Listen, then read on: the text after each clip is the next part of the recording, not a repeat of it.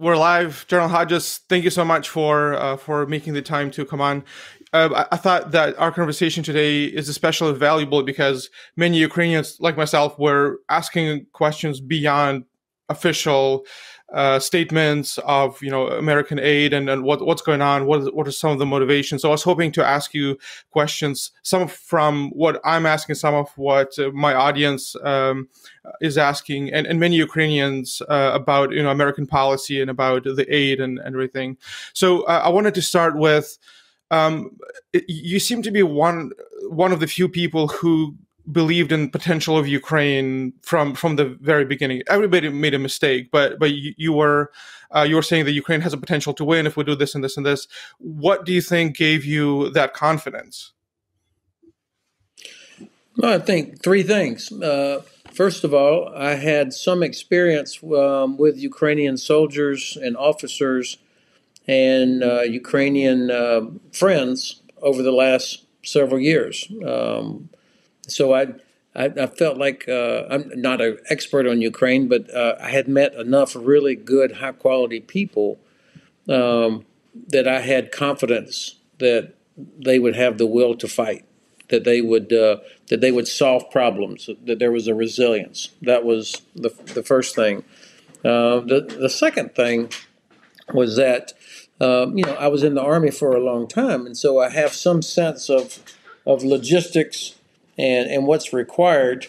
And when I was looking at the fact that Ukraine is defending its own country, and almost all of the West immediately said that we want to help Ukraine, whereas Russia had a very weak logistics system. What they're having to do now, that their logistics system was not even designed for it. So, in other words, the first two reasons are, we know from history that war is a test of will, and it's a test of logistics. And Ukraine has the advantage in both of those. And the third thing, in the very early days, when I had just been in Kyiv, like 10 days in the first week of February, so it was fresh in my mind. And when I'm hearing that, the Russians with 100,000 are going to capture Kyiv in 3 days, I said, that's impossible. I mean, this is a gigantic city. They could not have captured Kyiv in 3 days if there were no Ukrainian soldiers. I mean, it just made no sense. And so that's why those are the kind of my reasons. A lot of analysts and Western leaders seem to have a bloated version of what Russian might and potential is militarily, which a lot of them are coming around or say, well, it turns out not. How do you think the perception of Western leaders and the public changed of Russian army? Do you think it was partly propaganda that they were broadcasting were so strong? How do you think that perception changed? Yeah, I've tried to figure out how could I have been so wrong. I mean, I was the NATO Land Commander, and then Commander U.S. Army Europe. So I mean, I was watching all this, and I tried to figure out how could I have been so wrong. And I think there's three big reasons why I was wrong. Number one, I failed to appreciate the depth of corruption inside the Russian Ministry of Defense. I assumed always that there was some corruption. I didn't realize how deep-seated it was. And that corruption is manifested with false numbers about how big the military is. Okay, I doubt that they ever had even 60% of the numbers that were reported. This is a classic way for people to skim money. As they report, they need salaries for 100,000 people, when actually they only have 60 or 70,000, and we call these ghost soldiers. But that's a way for people to get money. Terrible quality of even new equipment, poorly manufactured. We've all been watching pictures of the cheap quality of the helmet, the body armor, the armor on tanks. So this corruption is reflected there, and the failure to take care of equipment that was in storage. We spend hundreds of millions of dollars on equipment that's kept in storage just for contingency purposes. And all this equipment that I've been seeing from Russian side being pulled out, it obviously has not been properly maintained. So that's number one. I failed to appreciate how deep the corruption is. And of course, if you've got corruption, that's because you have dishonest leaders. There's no culture of integrity, and that also leads to war crimes. You've got a very brutal culture inside the Russian army, traditionally. That's right. The second thing where I made a big mistake was I had assumed that a lot of the Russian army had operational experience from Georgia, Crimea, Syria, Donbass, all these places. And it turns out that only a very, very small part of the military actually had done anything. So they had not been doing operations in a combat environment on a large scale. And if you don't do that, then of course you make stupid mistakes like this 40-mile convoy on one single road, or you don't develop the ability to do what we call joint operations, where the Army and the Air Force work together, or the Navy supports operations. And then finally, the third thing that I got wrong, if you don't have operational experience, you have to fill in the gap with really good training. And the Russian exercises are not really exercises. They're more like scripted demonstrations. So nobody makes a mistake. Yeah. So you don't learn anything. You can never fix what needs to be fixed. I miss that. Those are very good points, and I think that they also were broadcasting that they were showing these images of them testing new ballistic missiles and some submarine drone. I remember when I first moved to Seattle, I saw in Queen Anne, which is this posh area, I saw posters for Russia Today, and the slogan was like "Get the real news" or something, unbiased. And I'm like, how is this possible that they have penetrated so deep into heart of Seattle, even with that kind of messaging? So with them being, do you think that Putin and military command did not realize how bad the situation was?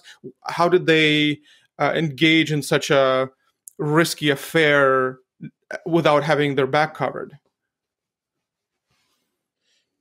I think that the Kremlin made four big strategic mistakes. Number one, they believed that they had huge force advantage. They assumed that the Ukrainian military was not capable. They had an inflated sense, you could say arrogant almost, sense of how good they were. And they really did believe that they would roll into Kyiv the way they did Budapest and Prague back during the Cold War.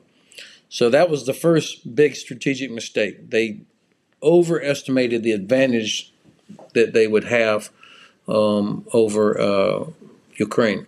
The second big strategic mistake that they made was that they thought they would be able to isolate Ukraine from everybody else. That because the West had failed to respond in a substantial, meaningful way after Georgia, after Crimea, after Syria, they felt like, Germany, the U.S., nobody's really going to support Ukraine. Sanctions, these kinds of things, support, it won't happen. So that was the second big mistake they made. The third big mistake they made, strategic miscalculation, was that whatever pain they did suffer, it would be worth it because the gain would be so much to destroy Ukraine, to destroy the idea of Ukraine as a state. And so they get a few sanctions, whatever, or maybe they have some casualties. Didn't matter. For them, the gain would be worth the pain. And then finally, the fourth strategic error that they made was, or miscalculation, was that they thought they would get what we call a twofer, 2 for 1. Destroy Ukraine and break NATO. They thought that NATO would come apart. So this was the mindset before 24 February. And, I've heard many people say, Obviously, Putin is making decisions based on bad information. People are not reporting the truth to him. Wait a minute. I thought he was this KGB genius. I kept hearing for the last few years how he's so much smarter than everybody. He's playing chess while we're playing checkers, and he's so smart. Okay, he's been in charge for 20 years. He knows the culture. He knows the system. He knows that Shoigu has a house that's worth, $18 million. He knows that all of these people are skimming, taking money all up and down. He knows that. And if he really was this genius KGB guy, he would have known this. So I think he probably did know that there was corruption, but I think he assumed that the corruption was even worse or at least as bad inside Ukraine, and that they just, they would be able to. Yeah. And what he did not count on was the will of Ukrainian people, and to be honest, the will of President Zelensky. To be honest, I am surprised by how well President Zelensky had responded to this. I was really iffy about it, and a couple of days before the war, he was making statements about, when President Biden was warning, Putin had made a decision, you should prepare. Zelensky came out and said, stop scaring our investors. And I'm like, this is a bad strategy, because you should not ignore what American intelligence is saying. But since he had really stepped up, we're really all proud of him. I think, when I talk to my friends from America, a lot of them, and some new friends from Europe, since my business had to move there now, I think what a lot of Westerners are missing is that they make a mistake of thinking that Putin is a rational actor like them, or that he thinks like them. He's motivated by economic factors, but really he's an ideologist.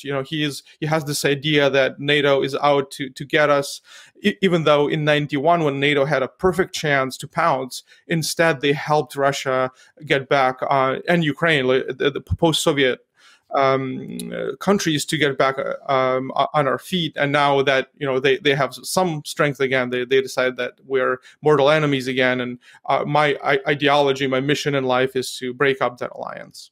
So now that Putin, do you think that now is a time when Putin is trying to scramble with a plan? Is there a plan? A lot of people are asking what we're seeing in many cities around Ukraine with the drone strikes and cruise missiles. Is this panic, or is there a strategy behind it? So I believe that what the Kremlin is trying to do now is that they know there's no way out. I mean, there is no way that they can turn this around and defeat Ukraine. Ukraine has achieved irreversible momentum. I would say it's inevitable that Ukraine is going to win, that it's going to restore its sovereignty. How long that takes depends a lot on whether or not the West sticks with Ukraine, delivers everything we said we would, and that we keep sanctions in place. So this is the key. And so the Kremlin, they've failed on land operations. The Great Black Sea Fleet is hiding, and Ukraine doesn't even have a navy. The Russian Air Force has been reluctant to fly inside Ukraine because Ukrainian air defense has been very successful. And so what they're doing now, and by the way, this partial mobilization reflects the turmoil and the struggle inside the Kremlin about what to do. I mean, the idea to do a partial mobilization was Putin not wanting to have to admit that he's lost control, but he's got hardcore right-wing ultra-nationalist superhawks saying we got to do more. And so he throws them a bone and says, all right, we'll do a partial mobilization, which has been a catastrophe. And 500,000 military-age males left the country. So that tells you right there that people in Russia do not want to do this. They don't have a stomach for the fight. And so he's going to use bodies for time.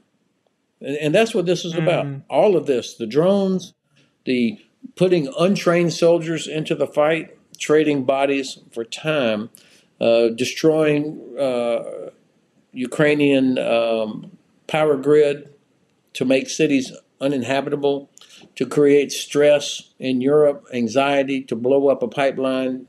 This is all about to break the will of Berlin, Paris, London, Washington, Rome. That's the target.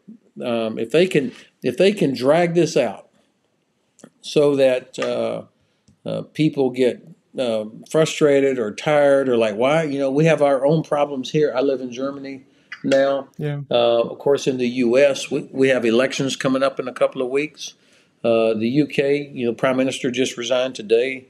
So all of these things are going on. The Kremlin knows it. So that's what they're trying to get to, is to break our will, because they cannot stop Ukraine. I really like what you said in your previous interviews, that this is the last winter when Putin can use the energy blackmail. So we're closer. Yeah. The United States, Europe is much closer to winning that battle than we think. For sure. And look, and that was Gary Kasparov, his phrase. I took it from an interview he did with Die Welt. And he said, yes, it's going to be expensive. Of course it is. But that's money, and Ukrainians are paying in blood. And this is the last winter that Russia is going to be able to disrupt our economies, because they played the gas card too early. And even Germany had time to begin to shift away, to find other sources. And they're actually, yes, it'll be expensive, but they're going to get through this winter. They have found other sources. And of course, next year will be almost completely off of Russian gas. And so I think this is important when you try to think strategically. You can't be scared based on what's happening right now. You've got to think longer term. We will get through this winter. Amen. A lot of Ukrainians have started to make heads or tails of American politics, and because it will impact us directly, with the Lend-Lease program just starting and other non-Lend-Lease aid that we're getting. Do you think it's going to be in jeopardy if this election, as many predict, the Republicans will take the majority? Well, I do worry about this a little bit. Of course, the administration will still be in place, because these are the midterm elections, where all 435 members of the House and 1/3 of the Senate are up for re-election. And traditionally, no matter who the president is, the party that's not in power, or the party that's in power, usually loses some seats. Now, this is not a normal year. That may not be the case. I think it's going to be very close. But the odds are that the Republicans would get control of the House of Representatives, and that the Democrats will retain control of the Senate. I think that seems to be the conventional wisdom right now. But a lot can happen just in the next couple of weeks in these races. And after the Trump election, I quit ever making predictions about how these things are going to turn out. But there is talk coming from the Democratic side, the Republican side, that they want to look more closely at where this money's going. So I think there's a chance that it will be a little bit more difficult to maintain the same level of support. I don't know that. But some of the, one of the things I'm doing, I'm going to help in a couple of states where they have a large number of Americans who come from Central and Eastern Europe. There are Poles, Czechs, Ukrainian, or from the Baltic countries. And a lot of these, there are hundreds of thousands of voters actually that have Ukrainian roots that live in Ohio. Well, the Republican, J.D. Vance, who's been endorsed by President Trump, former President Trump, has said that we need to get out of Ukraine. Well, there's about 400,000 Ukrainian Americans that vote in Ohio. And so I'm trying to help make sure that they're aware that this guy Vance wants to get out of, you stop supporting Ukraine. Oh, is that the one who wrote that book about growing up in Appalachia? Yes. Oh yeah, I know him. Mm-hmm. Okay. I didn't know that he held that position. Okay. Yeah. So it's unbelievable to me that Tucker Carlson and these guys, the so-called party of Reagan, that they use Kremlin talking points. I mean, it's incredible, and so the Russians have gotten to them, and so we got to have that fight inside the U.S. as well.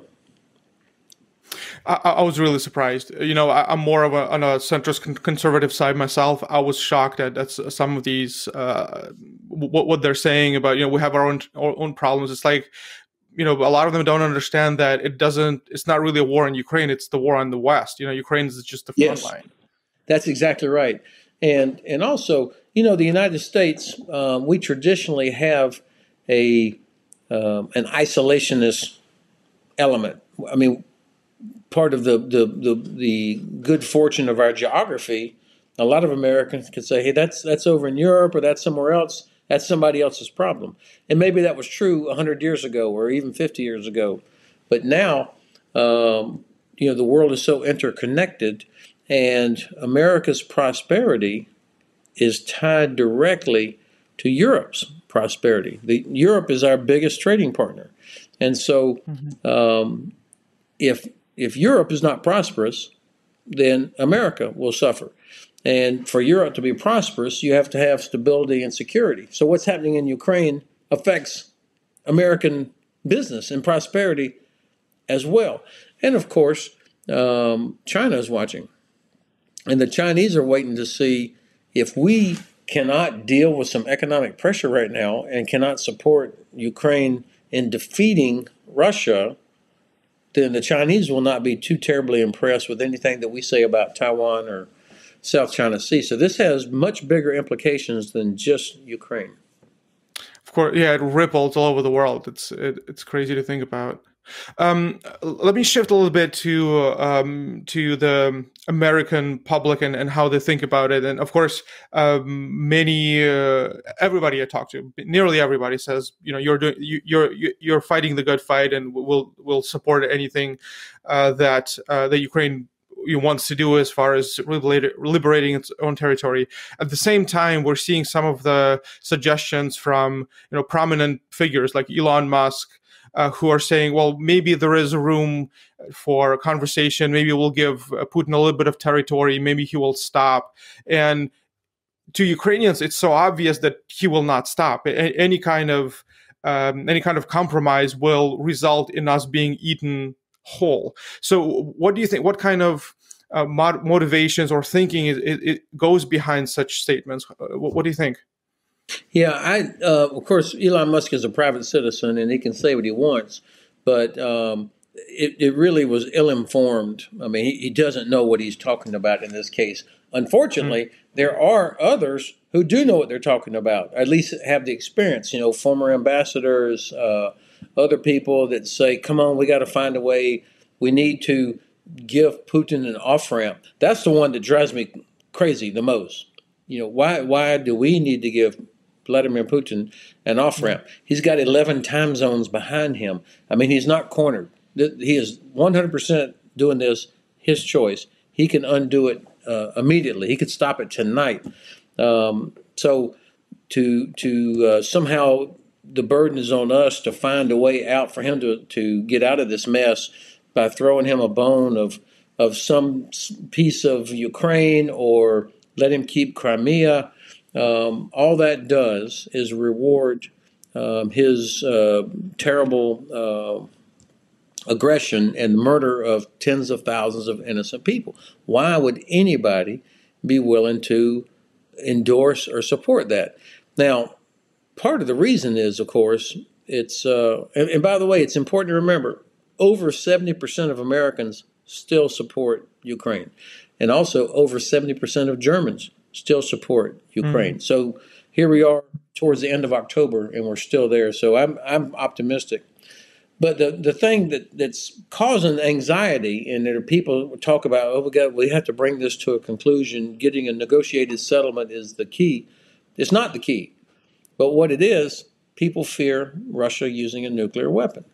And the Russians know this. Their nuclear weapon really is most effective when they don't use it, just the threat. And that causes people to be so anxious when they shouldn't, because I don't believe Russia is going to use a nuclear weapon. It gives them no advantage.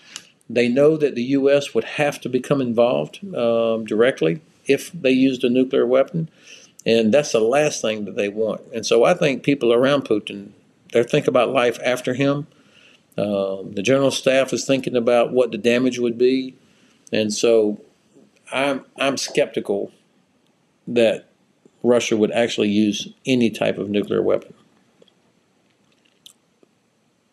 Well, that's great to hear, and from all I hear, out of the analysts and experts, that seems to be the case. How would you respond to the one argument that people like Tucker Carlson are making, and that professor from Chicago, that it's NATO's fault that Putin is trying to invade Ukraine because NATO had made a promise to him in the 90s that they were not expand to the east, but they had decided to. So it's really we made him do this. How would you respond to that? Yeah, of course, this is absolute bullshit. There is the safest part of Russia's border has always been the part that touches NATO. I mean, that's the part where they guarantee they're never going to be attacked. Lithuania was never going to attack Russia. Estonia was never going to attack Russia. Romania, Poland, nobody is ever going to attack Russia. And so, and if you think about 1991, when after the end of the Soviet Union, Russia was on its knees. Not one single NATO tank, not one single NATO aircraft, not one single NATO soldier entered Russia. Zero. Yep. I mean, if there ever was a time, that was it. And instead, what did we do? We disarmed ourselves as fast as we could and started pouring hundreds of billions of dollars into Russia for business. So that the idea somehow that this is NATO's fault is a absolute. That's the Kremlin fairy tale that they need to blame. And shame on any well-educated person that uses that as to somehow justify it. And I've heard educated people say, "Well, come on, Crimea was actually always Russian." No, it wasn't, and not until Catherine the Great took it from the Tartars. And so, this notion that somehow this was always this, I think Ukrainians could make a much stronger case than could Russia. Yeah. Yeah, Ukraine had it for longer. That's the case. Do you think that Ukrainian leaders, of course not Zelensky's being very diplomatic. I think he's the Churchill of this war. He's trying to maneuver between sides. He's doing a good job. But there's others who, within an internal audience, that they're criticizing UN, they're criticizing NATO because these organizations were created for this situation. NATO, as I understand, was created specifically for the threat of the Soviet Union and to oppose it militarily. But now it does not seem to have enough will to actually actively engage. We're seeing NATO countries do this, of course, and allies like Germany, United States, and Great Britain are great. But as an organization, they're not being as active. And the same as UN, we don't see them a will of going beyond condemnations in their speeches. Do you think there's a case for Ukrainian leaders criticizing or trying to restructure? Well, let's leave that question for later. But is there a case for criticism? I think certainly there is a case for criticism. Start with the United Nations. I mean, Russia's in the Security Council, a permanent member of the Security Council, and it's threatening to use nuclear weapons. It's murdering innocent people. It's violating international law every hour of every day. I mean, targeting civilian infrastructure. More than 1 million Ukrainians have been kidnapped and deported Half of them are children. This is going on in front of the entire world to see. And, the UN seems pretty much powerless to do anything about it. NATO, I'm not willing to accept the criticism that somehow NATO doesn't have will. That's just not true. NATO is a defensive alliance that was designed for the collective security of its members. Okay? Now, of course, I wish that Ukraine was already a member. I believe Ukraine will become a member one of these days. I wish it was a member now. We wouldn't even be having this conversation. But it's not. But it's not fair or accurate to say that NATO doesn't have will. We have made remarkable changes, really starting after 2016. The NATO summit at Warsaw was a seminal moment, I think, in the history of NATO in terms of increasing capabilities, increasing readiness, protecting NATO's eastern flank. Now, Ukrainians might say, "Well, that doesn't do us a lot of good." I would not agree with that, because I think the Russians realize now they have awakened NATO, and so they are going to be, I believe, they're going to be very careful, because they don't want to do something that would, I believe, they don't want to do something that would turn this into a NATO versus Russia, where they would get crushed in very short order. I mean, because the alliance is so much better prepared now than we were just a few years ago. Now, at some point, I think, for example, I would like to see us in Ukraine, boots on the ground, helping with logistics, planning, delivering, transport of logistics, maintenance, those kinds of things. I would like to see us providing missile defense, protect European civilians from being murdered by Russian weapons. This is where we do deserve criticism, and I think even the White House, who I think has done a very good job in this case, I think the White House is wrong. They have overestimated the risk of a Russian escalation, and because of that, they're reluctant to say we want Ukraine to win. They don't say the win word. They talk about we want Russia to lose, we don't want Ukraine to lose, but they stop short of saying win. And because of that, they also stop short of providing things like ATACMS or other capabilities that would accelerate Ukraine's victory over Russia. So in that same vein, after Ukrainian victory, and I do believe that we will win, and I like your timetable, by the end of the year, we'll get Kherson, and by next summer, we'll be in Crimea. After that has happened, what kind of lessons do we have to take for Ukrainian national security and then Ukrainian place in European and world security? How do you think that will need to be structured in order to avoid wars like this in the future? Well, this goes to readiness and deterrence. And deterrence means you have to have the capability to defend yourself and to inflict real pain on any potential aggressor. You have to demonstrate that you have that capability, and you have to demonstrate that you have the will to use that capability. And that means investing a lot of money into modernizing your defenses, being ready. Think of all the things now, and I'm going to be. This is a criticism of a country that I love, Ukraine. Ukraine was not ready. I mean, there were a lot of things that were being done, but it was not at the level of readiness that it needed to be. Look at everything that Ukraine has done since February. Okay, these things should have already been done, right? I mean, creation of territorial defense force, modernization of equipment, doing all the things necessary to be able to defend yourself and making it clear that you're prepared to defend yourself. That's now the baseline. That's where you got to get to. But I would also say that the West, we failed to deter. We did not. I mean, as I said earlier, the Russians felt like we would not really respond.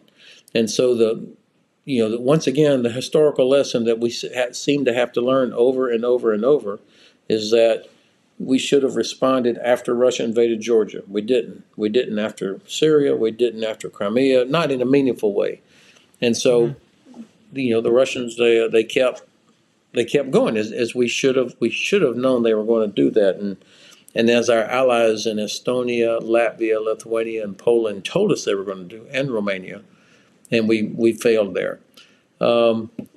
We know now that the requirement for air and missile defense is so much bigger than what we thought it was in the past. I mean, we now see that Russia will use multi-million-dollar precision weapons against an apartment building, right? So, so the requirement for missile defense, right? So the requirement for missile defense is not just airports, seaports, critical infrastructure. It's also the hundreds of millions of citizens, and so civilians, and so we've got to increase missile defense capability. We also have to increase our logistics. I mean, the amount of ammunition that has been expended over the past 8 months dwarfs anything that we did for the past 20 years in Iraq and Afghanistan. And so, in the U.S. and in other and in European countries, we're all taking a look at how do we increase the production of ammunition, which is an important part of deterrence. And then finally, I would say our societies have got to be more resilient. Finland is the gold standard here. They really, people take defense and security seriously. They get on with a regular life, but it's like they've thought through all the contingencies, and they have a preparedness culture so that they're not easily confused by what Russia says. I mean, they understand what the threat is, and so they're prepared for it, and they still can live a normal life. The rest of Europe has got to do that. I think that's right. Yeah, we just have to be prepared for war. I think a lot of Ukrainians are coming to a realization that our independence had come in '91, but it's really now that we're fighting for our independence. We've been giving a 30-year a 30-year lead time, but now it's time to defend it. Do you think that Ukrainians, actually that's a good question. Do you think Ukrainians will have to live within the realization or within the mode operandi where we have to be prepared for a conflict with Russia again? Russia will not stop, will it? Yeah. So I think, once again, Finland is the model. I was in Helsinki the last 3 days, so it's fresh in my mind. I had the chance to speak with several Finns and take a look at what they're doing. And, they've lived next to Russia for their whole history. And so they have a healthy distrust for anything that comes from the Kremlin. That doesn't mean that they don't do business with Russians, or in the past, or you can't have it at personal level.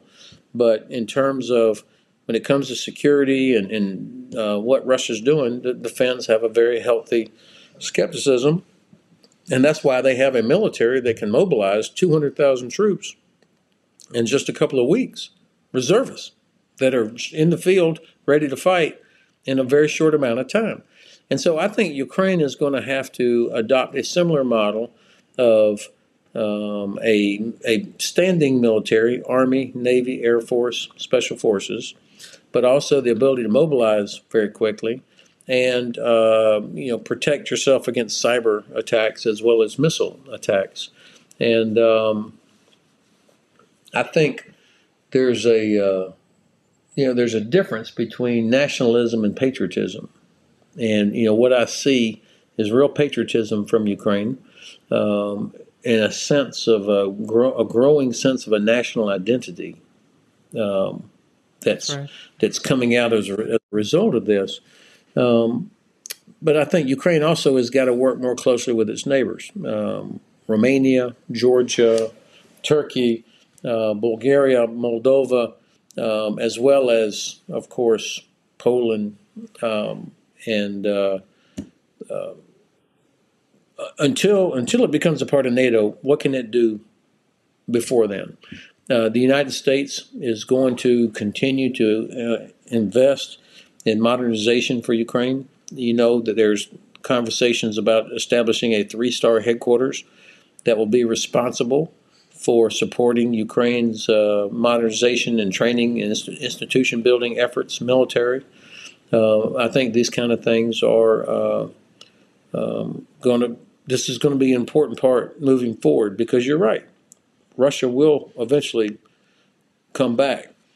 Now, I think the Russian Federation is going to look very different a year from now. I don't think what we see now is what we'll see in October of 2023. I'll be surprised if Putin is still the president. I don't know. It could be somebody worse. I don't know how that happens, but I think there are so many factors that are pulling, like a centrifugal force, that are pulling things apart. That I can't predict what it'll look like, but we should be prepared for thousands of nuclear weapons, energy infrastructure, hundreds of thousands of refugees, perhaps. We need to think about what would that look like. That's an intriguing thought, and I was really encouraged by that article. And I believe Putin had referenced it when he was announcing the partial mobilization. That had really rattled them, and I think the reason it resonated so much is because it's a very likely scenario, and I hope to see that happen.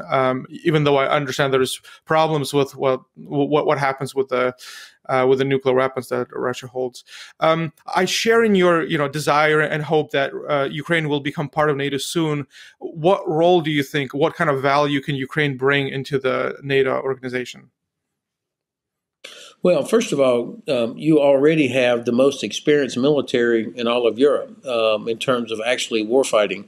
So all of us are paying attention to how Ukraine is doing this. We're learning a lot. My soldiers learned a lot from Ukrainian soldiers when we were training with them in Viriv back in 2015 and 16. So from a hardened combat skill capability, we are learning from Ukraine. I think the Black Sea is such an important part of Europe. It's such an important part of NATO's frontier. Ukraine sits in a place where it can help provide much more security. I mean, Romania and Bulgaria are reluctant to do much because Turkey has chosen not to be active on the Black Sea, but instead focus more on the Aegean. And so Russia has not really felt much pressure from anybody else because of Montreux. The U.S. Navy is only able to be there for a short amount of time. And so a Ukrainian presence, especially once it has regained control of Crimea and it rebuilds its naval capabilities, that will change the dynamic in the Black Sea significantly. And it will also then create opportunity for improved economic development from Romania all the way to Georgia, east-west economic corridor. This will be one of the positive outcomes of Ukraine becoming a member of the alliance. I think also the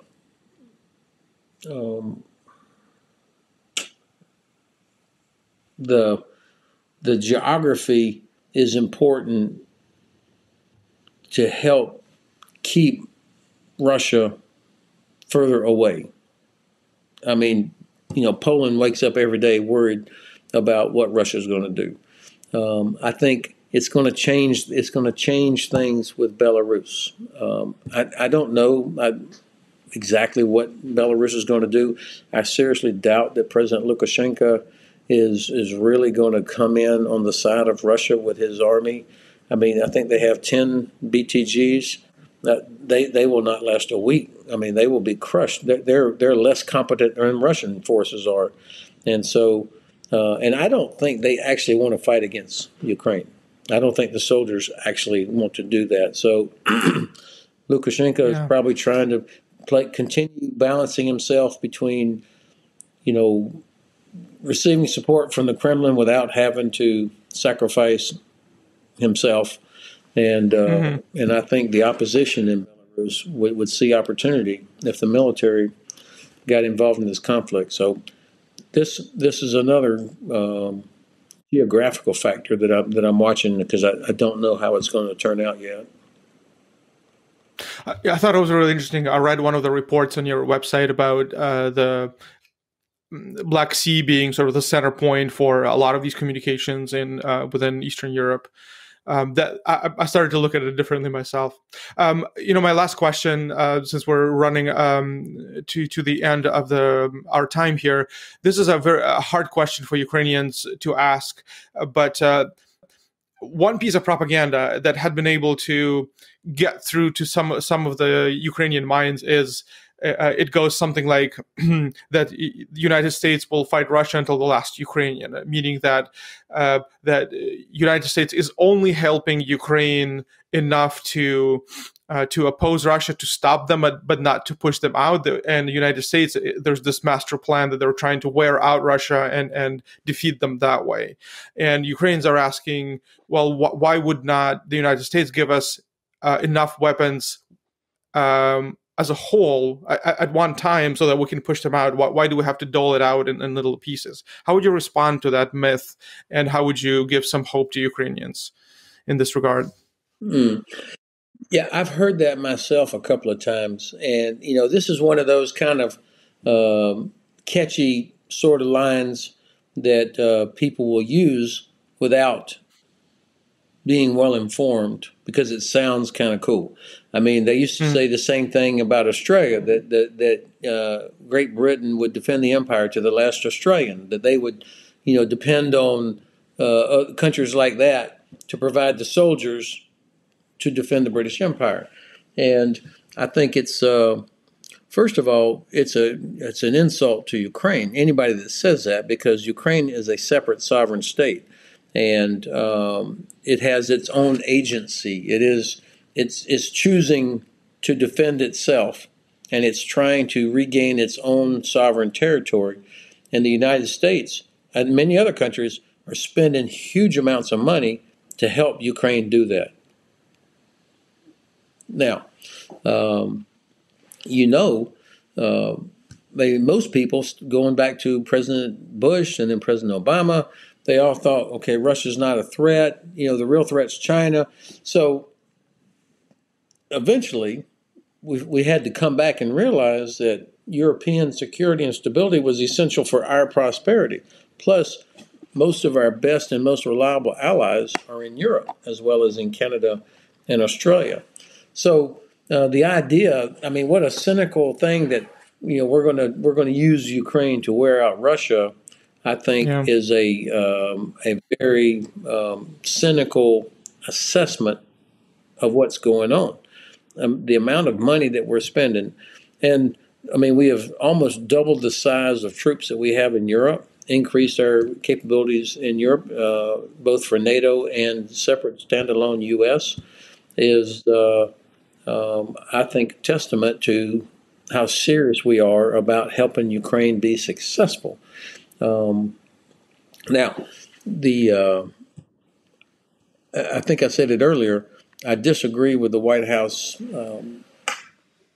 approach, I would call it almost self-deterrence, that they're so concerned about World War III or Russian escalation that they stop just short of providing things like ATACMS and other capabilities that I think would bring about a defeat sooner, which would be in the U.S. That would be in our interest, to hurry up and get this done to defeat Russia so that they can go off and fix themselves, and Ukraine can begin to rebuild.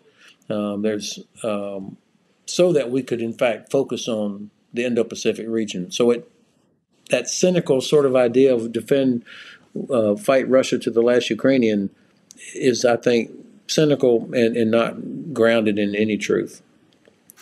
I completely agree. Many of our political leaders and military command are saying that we would not have been able to resist Russia if it wasn't for American help, and especially when it was 3 months ago when HIMARS systems reached Ukraine, it really turned the tide of the war. It helped us go from being on the defensive to go on the offensive, and it's just like with 8 machines. So that was amazing. We could not have this done without the United States help, and we do realize that more than any other country, US is investing in Ukrainian victory. General Hodges, I thank you so much for talking with me and clearing up a lot of these points and giving us hope, and for all you do to advocate Ukrainian cause within the United States and Europe. You're our big friend to Ukraine. I thank you for that. Well, thank you. I am so inspired by the women and men of Ukrainian armed forces, but also members of the RADA, academics, business people. I mean, every day I'm watching, like most of the world, and you just see these incredible stories that really inspire me. And so people want to do everything we can to help Ukraine be successful. Well, slava Ukraini. Thank you. Героям слава.